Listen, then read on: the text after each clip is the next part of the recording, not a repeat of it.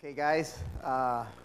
First of all, really appreciate your time you have spent in this summit, and I'm grateful that the organizer allowed me to speak, and excited to be here with you, sharing some knowledge about this wonderful topic, PowerShell Core.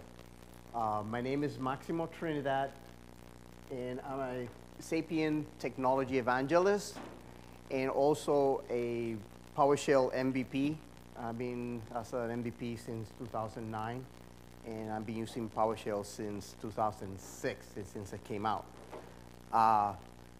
This is a very exciting journey since the beginning of PowerShell, and finally people are trying to get the grasp of using the technology in their environment, which is very important. Topic of today, of course, is what's cooking with PowerShell Core. And this is basically our little agenda we're going to go through. There's a lot of information in here, and I know that sometimes it's going to be a little more repetitive because they've been, either the PowerShell Microsoft team have able to explain some of this, but I'm trying to bring in the environment, or how can you experience the cross-platform scripting.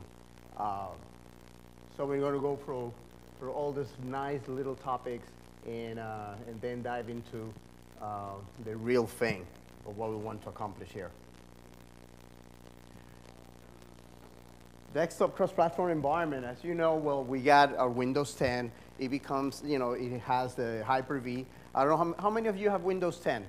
And I'm assuming you all have the RTM edition, right? This is 162.99. Who's using Insider Edition? Okay, me too. Yeah, we go through the burden sometimes of using the Insider Edition just because we want to be in the cutting edge, and sometimes we do pay the price. As a matter of fact, there was some Facebook notification that the latest edition of Insider broke ISE. So those who are not using it, you're still safe. But of course, Microsoft will address that and will make the correction. So we do have Hyper-V, VMware, VirtualBox. Who's using WSL, Windows System for Linux? Awesome, awesome. Wow, this is one piece of feature that if you have Windows 10, the RTM edition, especially is the fall edition, you should be able to use it. You should be able to install it. It's a feature that you have to enable first, and then you got to go to the Microsoft Store and pick the distribution you want to use. I normally use the Ubuntu one, but it's good, especially now that nowadays we're talking DevOps, and DevOps right now not only handle Windows system only, it handles all variety of systems now. And now with PowerShell Core being open source and across platform, makes it very important for you that time you have spent learning Windows PowerShell, it doesn't matter. The language is the same. Features might difference in here and there, but that knowledge, you're able to use it in moving forward. My installed distribution is Ubuntu. You have SUSE. There's Debian too, as a matter of fact. And then, of course, now we're talking about the cloud solution, Azure, Amazon. Of course, I'm not covering neither, both in this one. But whatever you use, the knowledge you've been trained on and the practice, you can use in all different environments. Now, about the editors. We got editors. We got the Windows ISE, Visual Studio Code, and then we have text-based editors like Vim. Also, there's a Windows version for that too, Emacs, and then all the other ones like Notepad++, and maybe other few ones in there. Those are lightweight editors in the sense that you can open it quick and code in it, have extensions, and you can use it. Sometimes they're a little bit learning curve in configuring them, but it doesn't matter. We are DevOps, we are scripters, and one thing that we do is we love the tools, we adapt to it, okay? Then we have their own enterprise level editors, Visual Studio, PowerShell Studio, and all the Sapiens Pro that have all the more tools. Then again, that's your tool belt, okay? It is your tool belt. Don't think of it, oh yeah, they sound like this, or you know what? You use XML, then you use an XML editor. Use a SQL, then use either SSMS or use a middle lightweight SQL editor for that.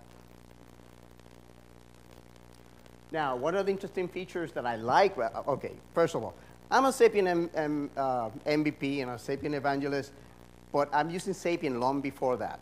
I mean, I've been using Sapien products since 1998. It was only Primal Script for VBScript. So I've been all through all this year, I've been trusting Sapien's product all this time. So one of the interesting features that we have on Sapien PowerShell Studio, template wizard, script grouping, custom tool, I'm going to show that one very nicely on this product. Cache editor, because you have to have those tools in there for one environment to do rapid application development of your scripting. So this is the application for that. And of course, we integrated the PowerShell Core console in it, so that way we can at least test our PowerShell against the PowerShell Core. All the languages. Well, besides PowerShell Core, we have Anaconda. Who used Anaconda here? Do you know what Anaconda is? That's Python. Well, it's a Python package for scientific, right? For scientific use. One thing that I like about Anaconda is that the latest version will have Anaconda 3.6.x. All packages are included. If you haven't experienced Python, I mean, you know very well, you're laughing about it, that you're missing packages. You got to go in there, do pip install, and for each individual package, or just concatenate whatever number of packages we download. Anaconda have everything. They have a minimal installation, or they have a full installation. So it doesn't matter. Install it, boom, and you're on, okay? SQL Server. Anybody here using SQL Server on Linux? Awesome. A few of you. Well, you know what? Now that you have the ability of creating virtual machine Linux on your Windows 10 using Hyper-V or even a VMware or even VirtualBox, why not? It takes only minutes to install SQL Server Engine on a Linux box, and you're up and running, okay? One thing that I like about Linux is that if there's a problem with the library, you can go and get it. Quick, boom. Oh, I have a problem with this. Then you apt-get, install whatever, and you can fix it. Now, OpenSSH. OpenSSH is the standard for connectivity between Linux machine and now Linux and Windows. It's the easiest way, and now with the upcoming, which was supposed to be the latest Insider Edition, 1803, build 1803, supposedly you should be able to just turn on the machine and it's already set up automatically in a fly. But previous version than that, there's a little step to do, but it's much easier than setting up WinRM in Linux, okay? So SSH is the way to go on the Linux side to connectivity. So now it takes us to this. You know Windows PowerShell. You probably know DOS batch. Well, guess what? PowerShell gives you that flexibility with the aliases to, you know, kind of like mimic Linux command. And that's great. Jeffrey Snover did a very good job with that because he knew, was trapping everyone who was in Linux to come back to Windows and do the command line.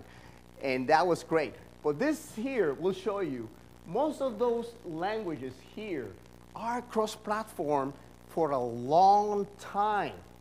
So it was happening at one point that now PowerShell is open source. Okay, now it's competing. But then again, it's not meant to replace your system scripting in Linux or even SQL. No, it's another tool, but it's a .NET tool. And I love that because, I mean, when you start using and working .NET objects to get that information out of the system, to do a CSV and create a report, that is amazing, okay? So right now, it's just stats here on 2007, we're 1 point below, now we're 1 point up. Well, it doesn't matter. It's just meaning that now people finally are realizing, oh, wait a minute, there's something interesting to do. Of course, make the calculation. 2006, and we are in 2018. Wow, it took a long time. But now that it's open source, then that makes a big difference, cross-platform, and you can contribute with it. This is an example of the WSL, I put there, that's the RTM 6299. And as you see the console, which is great, it's meant only to be used on the console. But those who are hacker enough in our mentality, wait a minute, I can install Ubuntu desktop on my WSL. It's not supported by Microsoft, but for what I want to do, which is create script in a graphical Ubuntu, Linux desktop, you know what? It works for me. The only thing that doesn't work is opening VS Code on your Ubuntu desktop in WSL. Yeah, apparently there's some processes that it knows. It try to open the binary in Windows, it conflicts because, oh, wait a minute, this is Linux. I don't know why, but that's the only issue with it. But then again, VS Code is a great tool for cross-platform because now you can open using it in Ubuntu, and I'll show you some really nice demo with that. We'll see what I mean with that. All right, so Windows PowerShell versus PowerShell Core. We went right through this, right? So this is very quick. Windows PowerShell is a Microsoft trademark. PowerShell Core is an open source, supported. We all know Windows PowerShell is only for Windows environment. PowerShell Core, cross-platform. Feedbacks, that's very important, feedbacks. I've been policing a little bit in there because people love the fact that in the instruction in GitHub, in PowerShell Core, tell you, please include which PowerShell version you're talking about this issue.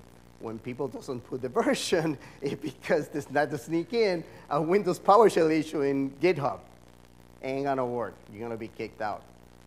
If by any chance the issue could relate to PowerShell Core, you know what? They will take a look at it, but it's not going to be addressed in Windows PowerShell area, okay? So that's why in the landing page of the PowerShell Core GitHub, it tells you, there's a heading telling you Windows PowerShell, difference between Windows PowerShell and PowerShell Core, where to submit those issues, okay? So this is very, very important. Of course, just like Jeffrey Snover said, PowerShell is complete. Well, doesn't mean it's completely done. There might be some fixes maybe in there, right? But it's not enough. The versions, it's frozen. It's taking in there. PowerShell Core, the next generation, is the next task at hand for the open source PowerShell team to continue. And then, of course, this is not going to replace. It's meant to be side by side. No matter what's going to happen, right? Naming, just like Jeffrey Snover said before, maybe you're going to name it back to PowerShell. I don't know, man. I really don't. I will keep it separate. But then again, this is me too, you know? It's not my prediction. But then all efforts are directed to keep doing improvement in PowerShell Core. So we all know that. All right, so now PowerShell Core installation is very easy. Just go to the GitHub page, and then also all the platforms. You have that section there to tell you all the different OSs and platform in order to pick and follow the instruction. This is very quick and efficient. All right, now, as we all know, there are PowerShell Gallery and NuGet, and also the Chocolate, which I'm going to explain after this. But then again, here I give you a little rough path of where are those paths where those modules are going to be stored at, okay? Very convenient, especially when you want to install something that is only core, then you know where to find them, okay? Now, Chocolate. That's one thing I use Chocolate for, two things. I've been using it to install the OpenSSH, because it's very simple and straightforward. When you do the Choco info on that particular OpenSSH, it gives you a list of what's the updates version and what they have done with it, which is great. And then, of course, because I'm using Windows X Server, then I use the Choco install CX server in order to have that graphical enabled on my WSL. So I give you that information there so you can follow it through. And of course, just go to an example where you run the info on those two different program installations so you have an idea how it looks like, okay? I like it very much, so. By the way, every time they do an OpenSSH update, I'm seeing Joey Aiello mention it, oh, it's updated and everything. I think it's like a day later, it's available in Chocolate.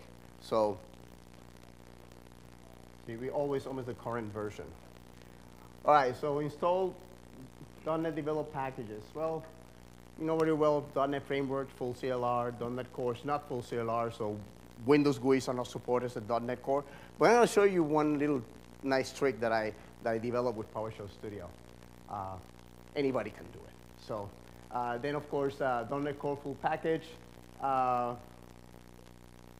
to say, PowerShell Gallery already have the PS Gallery modules installed, and maybe you might need some registration to verify, but it's very simple. So, and then, of course, for those who are interested in SQL Server, SMO for PowerShell Core, cross-platform, meaning Linux also, there's a special Microsoft SQL Server Management Object package you can download from NuGet, and up to now it's been pretty stable, which means you can, SQL Server modules are not available in Linux, only available in Windows. If you're in Windows, you can use those SQL Server PowerShell modules from Windows to Linux and get information, you can manage it. Now, if you're in a Linux environment, it's not available. You have to create your own, which you can. And of course, what it is all about? Cross-platform ecosystem. Everything you have set up on your desktop, that's your admin DevOps desktop environment, so that way you can do on-premise, hybrid, and cloud application, scripting, automation, anything you want, okay? You always start from your desktop, and then you move to whatever other environment. This is my interpretation for that. Docker, Anaconda, I mean, everything is interconnected at the end. Now we're going to the demo. Awesome. Of course, I'm providing some very informative links in there, some of the resources, by including a blog about a lot on PowerShell Core. So you might want to take a look at that, especially on Anaconda, SQL Server. And of course, at the end of this session, I have a PowerShell Studio giveaway. All right? So let's see how you guys interact here, and we'll see who will be the winner. Okay? All right, so let's go for the demo. Let's see, I have my VMware Linux system up and running here. I'm going to minimize that. And we're going to start first with my editor. This is PowerShell Studio. And one thing you notice is very integrated. You have the feel and look of a Visual Studio editor. And one thing that I mentioned on my list of little features that I like is that I can group my, after I open a series of script files that I'll be working on, I can create a file group with them. And this is going to click here for my session. And also I loaded all my scripts that I'll be working on. Notice that I'm also included some PI, some Python files in there. Of course, PowerShell Studio is meant to work for PowerShell scripting, but it doesn't limit you to use some of this feature to work with other console languages, okay? I'll demonstrate that in a little bit. So we'll see here. And then, of course, we have the console down here, and as you can see, everyone is here. Notice Ubuntu, PS Core, 16. I have already a console pointing to my Linux WSL. And the good thing about this is that WSL gave you the ability to create a path to where your C drive is. So it's called Mount C program file. You can see that's already, I'm already in a Windows folder in there within my Ubuntu. Okay? Which is great. If I come in here, and I'm going to change this to my home path. Oh, yeah, I know. Probably Jeffrey's going to knock me out in here. He's like, oh, you're going to do this and that. Okay. Well, you know what? Guys, you have to understand one thing.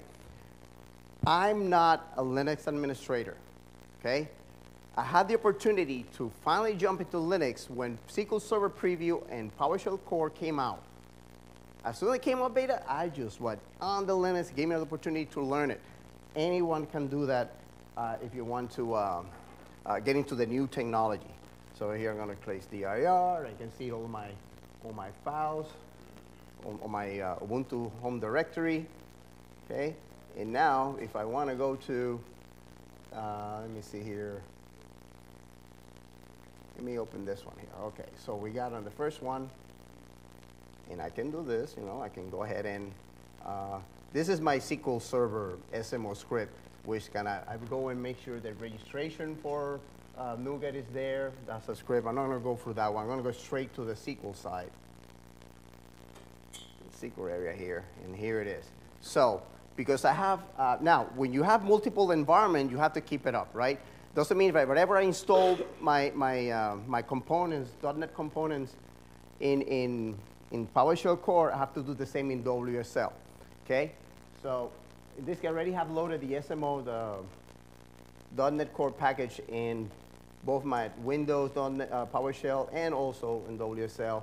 I'm going to load my assemblies in here to start working on it. And I can see in here, I can highlight, okay, I can highlight and do selection, run selection console. I can do that.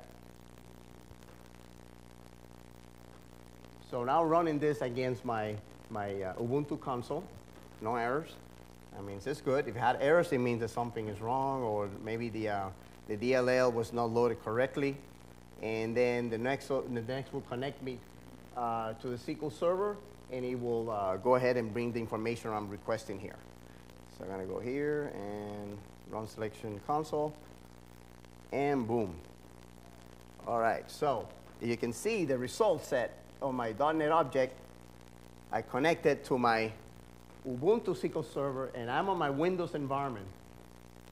So it connects, and it gave me information back. Okay, so now, one of the other features in PowerShell Studio that I love very much when I work with scripting is that, and I did this one now. I did this one now. We have the feature of custom tools. Why? Because we do have tools that we want to use from inside our PowerShell Studio. And in this case, I could go ahead and let me just enable my Python file in here. You can see in here, I'm integrate. This is just straight Python file. It's going to do an enumeration against a record I'm going to request from SQL Server. It's going to display it on screen. At the same time, it's going to create me a GUI. So, but then again, remember, this is just PowerShell editor. But because I'm using custom tools option here that I configured, I have an area here where I can do run, Python run code, okay? And when I do that, you're going to see that I can execute in a flash my Python code from within my PowerShell Studio, which is great. Because now, even though, I mean, I could create, in order to create this code, I had to go to a true Python editor. Here, at least I have everything combined, and I just go ahead and run the test. Okay? All right, so when I click in here out, I can see my list here of how it looks. There's a Python list of the same information that was displayed on the graphic. Okay, so those are one of the good features in there. Now, PowerShell by default will have, let me get here, I call it non-SMO because it's not related to SQL Server Management Object, but you have the ability to connect to SQL Server using the system data SQL client class. This is provided by PowerShell automatically. There's no SQL engine installed, there's no SQL SMO installed in there. But now you can go ahead and run this, run the whole setup in here. I'm just going to display the data down there. Right click, and I'm going to do selection console again. And that didn't run. Let's see what happened here. And of course, there you go. Up. Of course. Missing information. Okay, so as a matter of fact, let me run the whole thing in here. Selection. And as you can see, it ran. It created a file at the same time, so I'm going to go up to display the data. So in this case, I ran a query against my an SP Who2, which is to give me what's the processes running on SQL Server, and display only the 10 lines out of that result set. So this is great. Now, one of the good things about creating cross-platform scripts is this. As you can also run the script file by itself, you can use the requires flag, the pound requires dash version 6. That will tell you if you run the script file from the command line, then it will tell you, okay, wait a minute, verify the PowerShell version you're running on. It will stop if it's not version 6, okay? And then also at the same time, just like who was here in the Adam Driscoll session? Okay, so he shows these variables there. This variable is only on PowerShell Core, which is great because it's very simple to use because it will identify, oh, am I in Windows, am I in Linux? So you can start doing cross-platform script that behave differently, and you can add, especially if you're using file path, you see is $ is Windows, then export to C dash, and you can, you can use the forward slash if you feel comfortable with it, it will work. And then, of course, if it's Linux, then different format for the path, so that way you can use those variables to help you, okay? All right, so now, let's say we want to go to the Linux environment, right? When a Linux environment is separate, it's not connected to Windows, but then you have to make sure you mount a folder with your script files.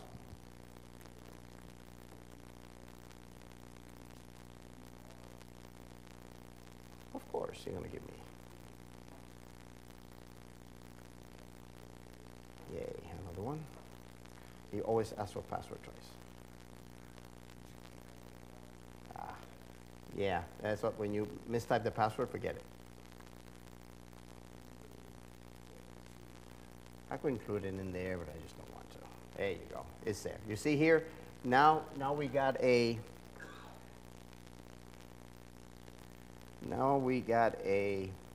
you call it a folder here, which points to my files that are really my Windows file. Okay. Perfect. Now, but what happened?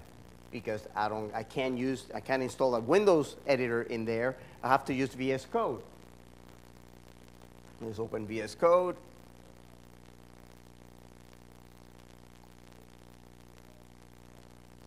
A little bit. There you go. All right. So now, if I go and open my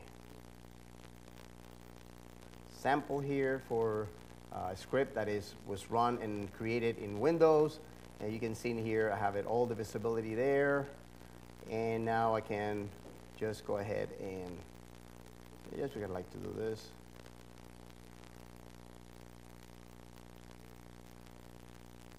Right click, selection, and boom. Okay, wait a minute, what is this? Okay, it is right click. When one thing doesn't work, you just can do copy, right? PWSH. Yeah. And I'm gonna do right click, paste. So you gave me the same thing. Boom, boom, boom. And there you go. So copy paste the code from my share Windows folder from VS Code into the PowerShell prompt, and as you can see, it's working. So this is the whole. Yep. I'm curious on that. So should be using some VS Code is missing. Yeah. I just installed it. Yeah. So it's using two different versions. Yeah, it's not configured correctly. Okay. VS Code. It's supposed, if you have error, again, because you're probably missing extensions, then a little bit of configuration, but overall the whole idea is that you develop something in Windows Editor, and because you have it mapped from Linux into the Windows folder, you can pull it up with VS Code, because that's the good editor cross-platform, and then you can, do whatever you need in there. That's the whole really point. The rest is configuring your tools, okay? Because I normally use everything on my Windows side, you know, I don't need to, as a presenter, I don't need to really configure everything. The essentials are there, and I could configure more, but it just the overall is that the code will work no matter where. Okay, so yeah, so essentially, yeah, that's what we're doing here. And of course, you already all saw the how do you call it, the fantastic demo on the Lightning community Lightning speed on this thing here, which I'm gonna go here, PW, and we're gonna go here.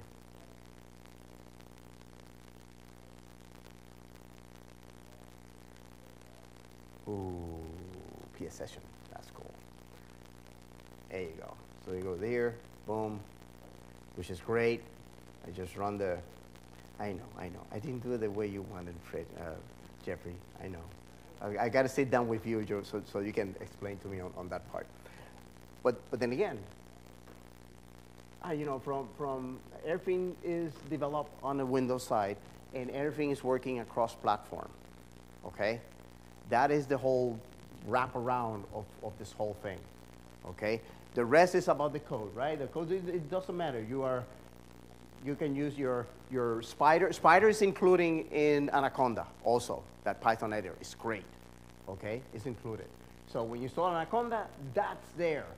So you can develop all your Python files and code on this editor, and then you can move it across platform also. So it's great thing. You shouldn't be afraid to give it a try and experiment with this. Any question for now? Well, you mentioned that Jeffrey wasn't a fan of the way you're doing something. Yeah, no. It's just the way that I'm calling the file, right? Yeah, because I'm using the basic way. I just put the you know, the path, the file name, and then, you know, all the arguments with it that is needed. There's always different way to do things. There's nothing wrong with it. There's always an efficient way to do it, and there's always the beginner's way to do it. You all know that. You always start from, okay, one-liner, script file, functions, modules. And then after that, it goes distribution of that, how to deploy it, you know. This is one thing that our product provides is deployment. You know, we offer a feature to deploy your solution, which is great. It's basic, you know, it's an essential that you can compose, you know, more than that. You add more stuff to it, okay? Yes? So, you know, in Windows, you run PowerShell, and then you run the script, you know, foo.ps1. In Unix, you don't have to run PowerShell to run a PowerShell script, right? You can be in Bash, and you can say foo.ps1 if the first line of the script has a comment character, #, then bang, and then a path to PowerShell. So from any shell, you can call any other shell if that, or any other script if that script has that #, bang, and a pointer to their exe. Yeah. So on my next presentation, I'll probably implement that way. Thank you, Jeffrey, for that. I really appreciate the comment. Yeah. So I mean, this is the whole thing. I mean, I wanted to show this because all the tools are available, especially the features on WSL. Install it, use it. I mean, there's no why not. It's there for you. I don't know, maybe the organization is preventing for you. It's a possibility, right? But if you have a system at home with Windows 10 latest edition that you can afford, come on, Insider Edition, you know what? Sacrifice a laptop. Go for it, you know? It's been mostly stable for most occasions, all right, the Insider version. And you're always going to know what's coming half a year or a year from now, okay? It doesn't hurt, all right?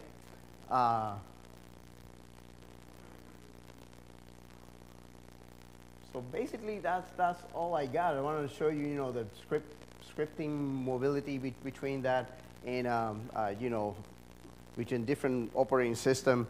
And And it's simple enough, you know. It's simple enough. You shouldn't stop where you're at. It's your future. I mean, remember that at one point in time, maybe it's going to come down to you that, oh, Linux admin left. And they're going to dump the thing to you. So be ready for it, okay? There's a lot of free tools, communities out there to help in anything you want, okay? We're here to help. We want you to succeed in your work, in your profession, all right? All right, so let me go ahead and, here's my contact information. This is my blog site, my blog post. Feel free to write it down. Feel free to reach out. Sapiens is glad to sponsor user groups. I may be able to visit you guys and do a live presentation, okay? I'm available. I'm always available. So I have my email address there from the company, and I'm right. There's one more item to clear in this. Okay, so anyone can remember some of the features that PowerShell Studio has?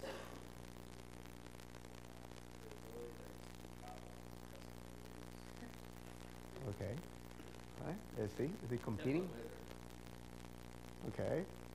Okay. One of the things I like most about it is that it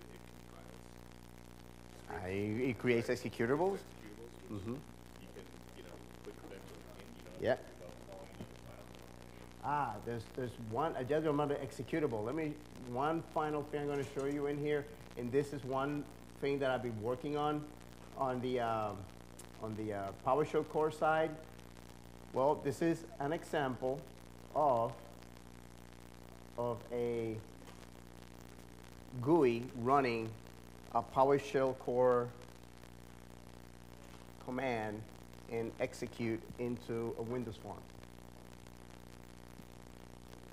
Okay, so it is possible. So don't limit yourself that the product will only for Windows PowerShell, because there's way that you can tackle this. And basically, the way to tackle it, I'll show you the basic source code for this, is by script block.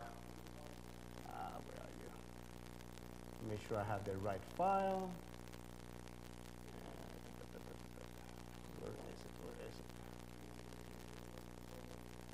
Let me create this, close it, and come on, I have you in there.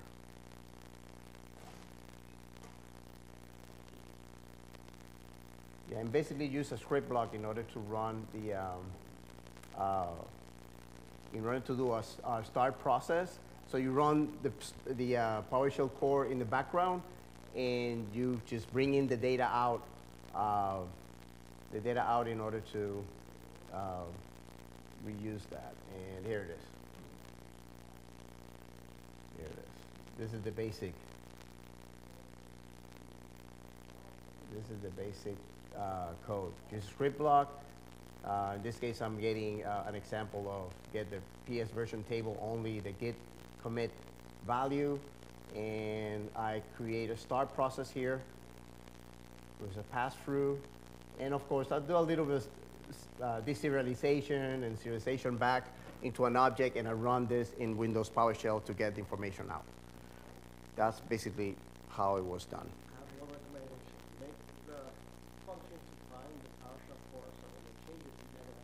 Oh, no. I know. That's, yeah. I know. You say, come on, man. This is just, I have my own developer, I mean, here. Oh, come on, man. Oh, hey, we're teamwork, man. What the hell's going on? So speaking of what you just said there, I mean, as long as parents are full in your tab, so you keep USA, Yeah, no, that's the same. Don't hard code the tab. Discover the hard code. Okay, so I want you two and you. Give me more. But now it's now into to 3 people. More of the features that I talk about You mentioned one, but there's more.